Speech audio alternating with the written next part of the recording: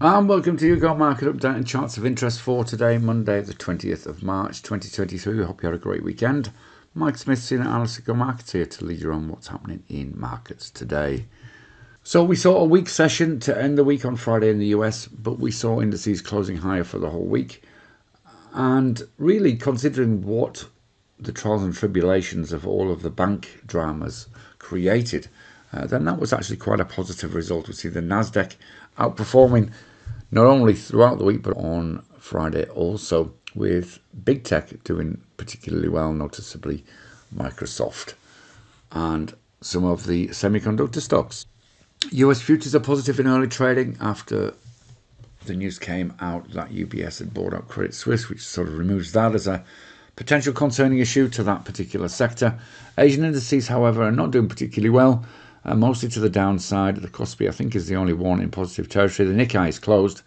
The ASX is very, very choppy, but down in excess of around 0.5%. We've obviously seen significant caution, not just because of the shocks created from last week, but perhaps the eyes are on some of the events happening later in the week, not noticeably the Fed. European equity futures are pointing to a positive open. The VIX did drop, but still very volatile. Every time you look at a VIX chart, it seems to have moved in the opposite direction. Just reinforcing the fact that the market is not in a comfortable place for right now. Needs a little more dust to settle, perhaps. It is over the 200 MA. US dollar index slightly weaker on Friday, which is interesting because usually there's an inverse relationship between where the USD moves and where the equity markets move.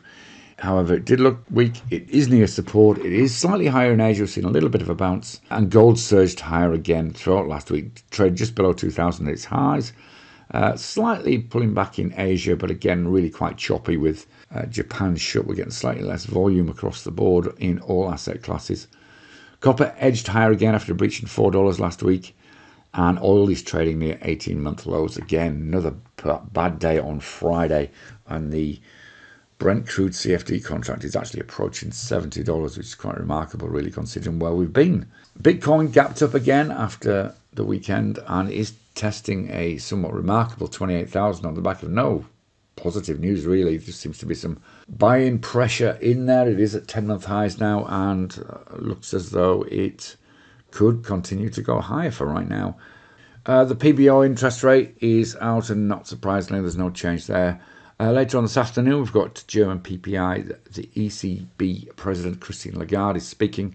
And of course, markets are going to remain sensitive to any banking news, as well as having eyes on that Fed interest rate decision, which will be released on Wednesday after their two-day meeting. A couple of charts that caught our eye. The US yen is interesting on an hourly chart. It looks as though it's trading within a range. You can see we had that initial move higher. Now we've had a pullback with some yen strength coming in. Appears to be in a trading range of around about 90 pips there on the hourly chart, which is quite a lot for this particular currency. Looks as though it's heading down through 132. If it breaches that, we'll get that 35 pip drop to retest this low from Friday. But we're sort of at crossroads. So this is the sort of market it looks like in the FX world today, in that we're seeing a lot of potential pairs that could move in a fairly tight range. This is probably the cleanest of the bunch at this stage and worthwhile keeping an eye on as the day progresses. On the ASX, we've talked zero fairly frequently of late since it broke through this 87.36 level. You can see more buying pressure coming into it today. Still looks good for a move up to late 92s, possibly $93. That's going to be hard to beat today in a market which doesn't look particularly happy. We are seeing some buying into iron ore stocks, but they're really just coming off lows or just bouncing off lows without any significant move higher, and a little bit of strength in gold stocks, not surprisingly, which continue to do well on the back of moves in the underlying metal. Trade safe, and we'll see you again soon. Bye-bye for now.